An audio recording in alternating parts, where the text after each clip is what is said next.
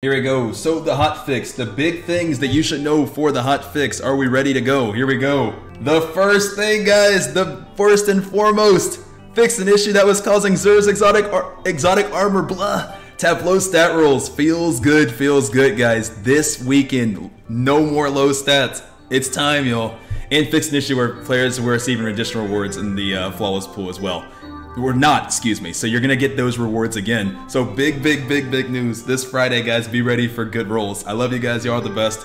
Have the best day ever. Y'all are the best.